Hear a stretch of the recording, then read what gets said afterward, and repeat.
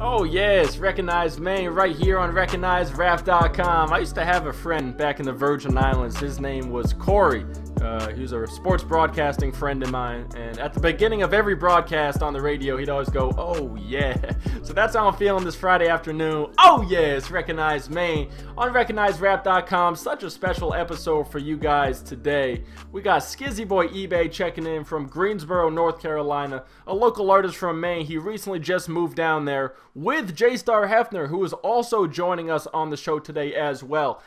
And another rapper out of state, SMR, he's down in Atlanta, Georgia. He'll be joining us on the telephone. Local artist from Portland, Maine, down in college right now in Atlanta. So those are the guests on today's episode, but at the end we got details on a very special concert going down 1 week from today, Friday, April 20th. It's going down, Bangor, Maine. I got details on that. And we got new music from a Portland, Maine artist. His name is JDG. You don't want to miss that. Don't go anywhere. It's Recognize Maine on RecognizeRap.com. But Skizzy Boy eBay, first and foremost, thank you so much for taking the time to join the episode here today. As I mentioned, you know, you're down there in Greensboro, North Carolina. We're going to talk about that in a little bit. But first, I want to talk about your new EP that you put out recently. It's called Runnin' Routes. And personally, it's my favorite project that's dropped so far in 2018 in Maine. So it's called Runnin' Routes. Why did you choose that title? Really, Runnin' Routes came from because I hear a lot of rappers in Maine, just in general, talk about stuff that they don't do. You know what I mean? A lot of people they're just doing it for the image or for the clout or for whatever, you know what I mean?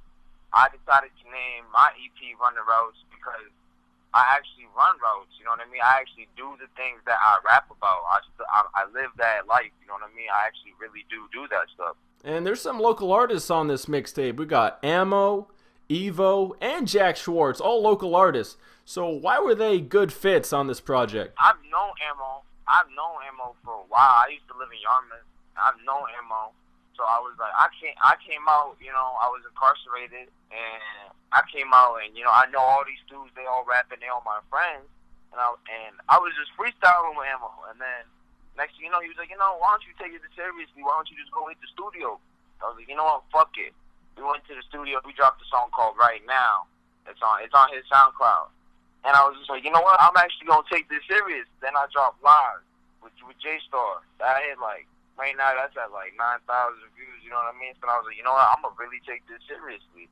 And then the other artists, like Evo, I've known Evo since freshman year. I went to school with him. And Jack Schwartz especially, was because I don't even remember. Somebody showed me one of his songs, and he was singing, and it was crazy. And I was like, I need this kid. You know what I mean? I need this kid on one of my tracks. It's completely different. Has a whole different flow. I know people gonna fuck with it. You know what I mean? Hey, shout out to Ammo for getting you in the studio that first time. Definitely the right move, and things are going up from here. So my favorite track from that mixtape is called Nothing to Say. And you actually got a video for that one coming out. So why should people look forward to that video? People are gonna love it. I already know I already know the fan base in Maine. People are gonna love it. I have Star in there. I have Evo. I have other people that people haven't even seen before. Different setting, different surrounding, different video quality, a little bit of animation.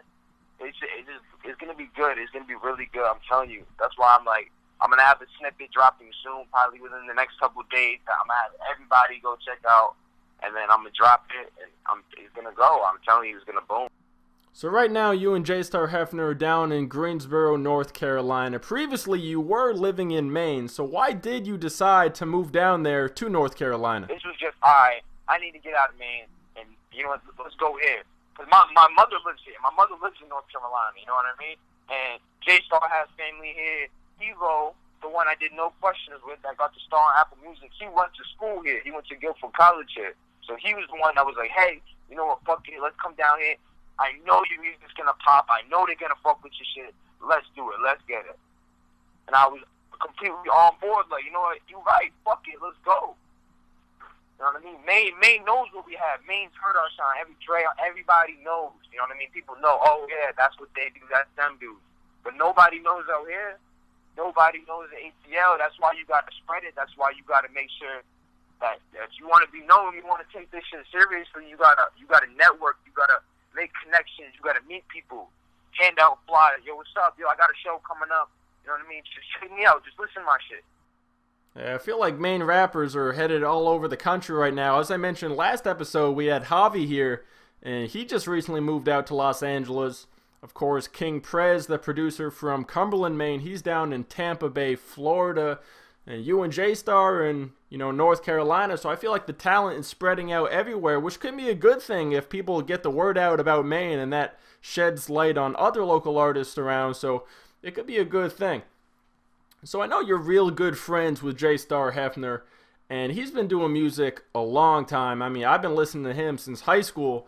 So what have you learned from JstarHefner Hefner in terms of making music? I've known Star personally for years, since I was a little kid, since I was like 11 years old, just completely nothing to do with music, you know what I mean? But he's helping me. He helped me like just give me ideas, give me advice, like, hey, you know what, add this, like little things like that'll help me be better as an artist, you know what I mean? Because he's been in the game long. He's been doing this longer than me, you know what I mean? And for those who don't know, Skizzy Boy eBay and JstarHefner Hefner, they recently, collaborated on a new movement, a new label. It's called 007 Entertainment. So be on the lookout. Big moves coming from those two guys. So lastly, eBay, you got any shout-outs you want to let people know about? I personally want to give a personal shout-out to Dre Armani, because I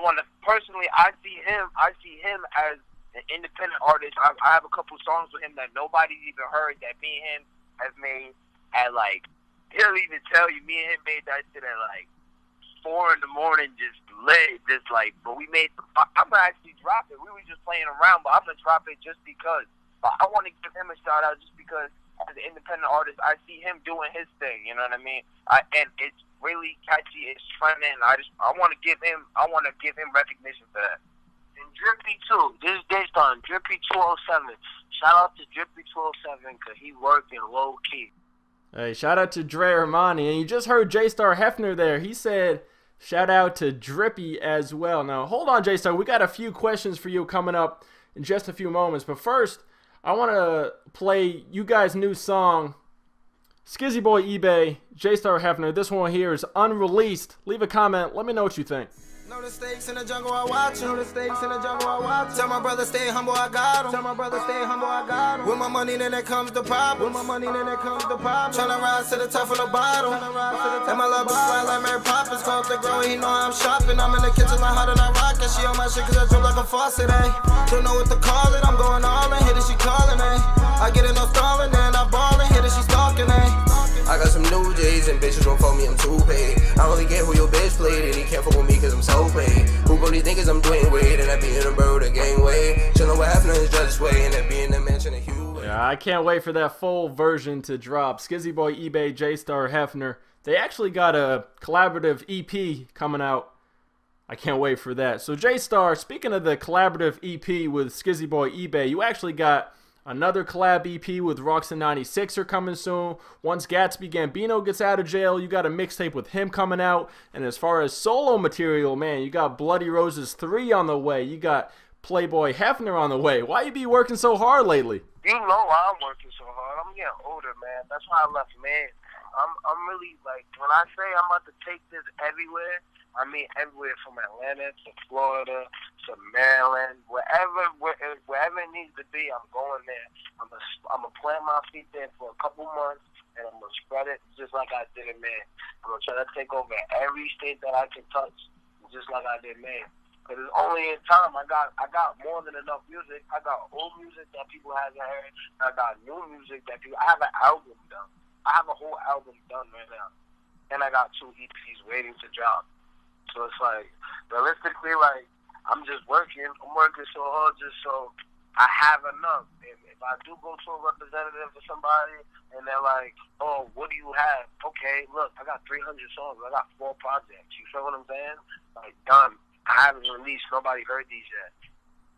Like, I'm just trying to, like, me personally, I'm trying to make sure this 007 thing works. Like, I'm going to make sure we go to every state.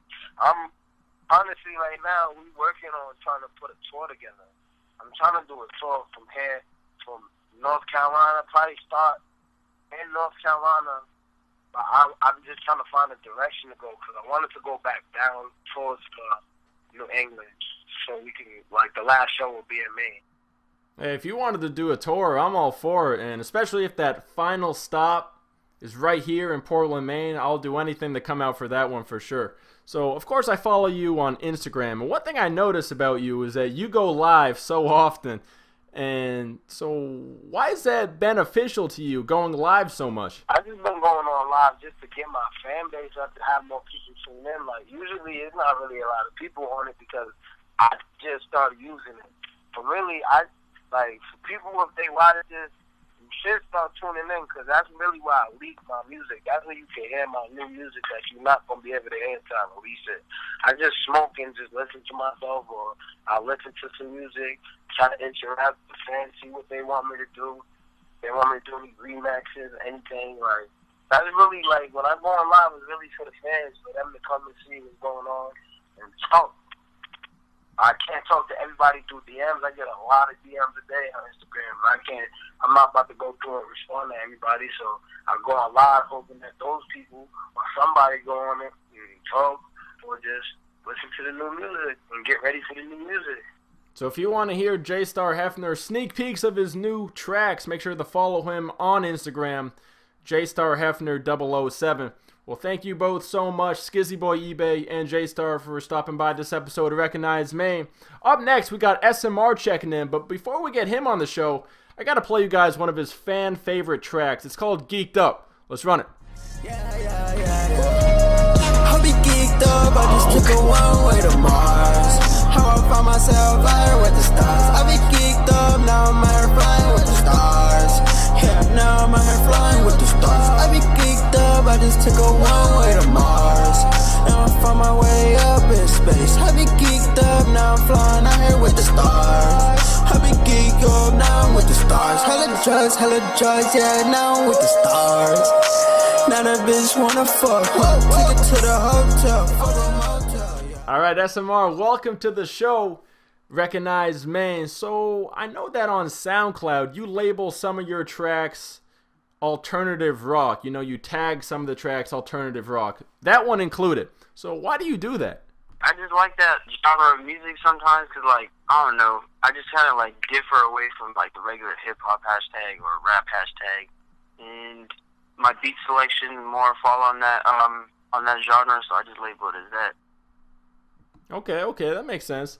So, I know obviously that song we just previewed had a lot of auto-tune. I'm a big fan of auto-tune personally. Matter of fact, in high school, I wrote a whole research paper about auto-tune and how it rejuvenated hip-hop in a way. So, how would you say auto-tune enhances your own music? Man, it just brings like a whole life to the whole sound overall. And if you know what you're doing with it, like pitch-wise, you can really go far with it. And like everyone I listen to uses auto-tune, and it's really fire to me because without it, I sound like crap. You know what I'm saying? So I'm gonna keep using it until I'm up there with like Chris Brown's vocals or something like that. It's sea breezy, baby. I got a long way to go too before I get to Chris Brown vocals. But anyways, so I know you do music. You also do graphic design as well. So how'd you get into that? Yeah, I was really doing that first. I just fell on that. Like, I was at the crib bored, and I kind of self-taught myself how to use Photoshop and just ran with it and ended up making covers for other people. And now I'm in school for it. I go to school for graphic design and media production. And I just ended up just keep running with it because I was fine at it. And I make all my cover arts, so everything you see, I made. And I saw on Instagram as well, you said you have a Snapchat filter, your own custom Snapchat filter coming soon. Is that right? Yeah. So my birthday's April 20th, and I'm going to be up there. We're going to have a show with Keisha Wazo, hopefully. And I was just going to make a Snap filter for that occasion. We're going to have a little party or something. Okay, well, happy early birthday. That's just 1 week away. Everyone make sure to wish SMR happy birthday in the comments section below. So you mentioned Keisha Wazo, and I know you're good friends with David. So why is Keisha Wazo, in your opinion, an important movement for Portland? First and foremost, Wazo David is family. Like, even before Keisha Wazo, like, we went to school together, middle school together. Family is really close, so we like family for real. And his whole movement, I was there from the jump. Like, I helped him with the logo, like, way before he even came out with it, for real. And just the whole message behind it, like, the youth is our future, and to give them the resources and the platform to knowledge everybody else and show them that they are the future, it really means the most, because without these youngins coming up right now, we won't have a great future, you know what I'm saying? So I'm all for it. Hey, absolutely. And another thing I wanted to ask you, I know that you're a huge Wiz Khalifa fan, one of the biggest I know. So when did you get into Wiz Khalifa? The story is my older brother put me on one of his songs, like, way back, and after that I just kept hearing him around and just listening to him just because. And then I heard his one song called Just Plain, and after that I knew that was just my dude from there, so I stuck with it. Like, I rep Taylor Gang, and I ended up meeting him like a few times later on in the years after high school, and just been tight with him since then. And by the way, for those who don't know, SMR actually runs a fan page for Wiz Khalifa, as well as a dog page as well. Info on that on his Instagram page, Sir Mikey Rocks. You can check out those two pages there.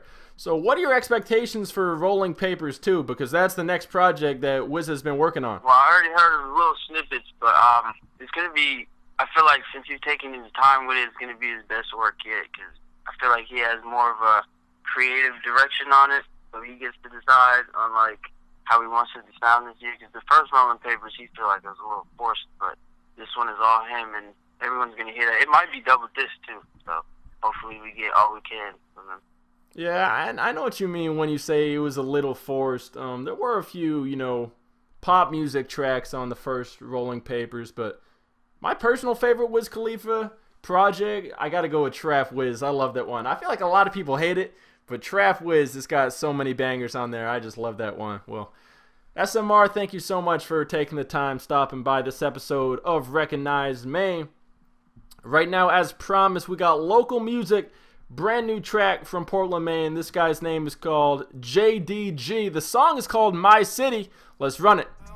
I don't know, free gas begin be no on the show, I'm on go, got a pack for the D-Lo, what you need, I'm a boss, got a name by the code, JDG, fuck you mean, by that green 2MC, boy, gotta get it, no cosign, individual, I got coke lines, got the minerals by the boat side, 100 minimum, I keep both kinds, sour D and that Snow White, proud to be what you gon' bite, you a lame, you not original in my lane, watch how my pivot move, swish.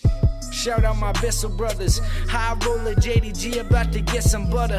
King Shucker champion. Test me if you want. JDG My City. You can listen to that full track on SoundCloud. Lastly, guys, before we get up out of here, those details on the concert going down Friday, April 20th. It's going down in Bangor at the Cross Insurance Center. Who's going to be there? Well, let me tell you. The lineup is absolutely loaded. We got Ashanti, we got Ja Rule, we got Chingy, we got Mace, and my personal favorite, Soulja Boy, is going to be there Friday, April 20th at the Cross Insurance Center. Don't miss that. Tickets are on sale right now. If you're interested, make sure to go cop some. And that's all for this episode of Recognize Maine right here on RecognizeRap.com. Thank you all so much for watching. Enjoy the weekend, guys.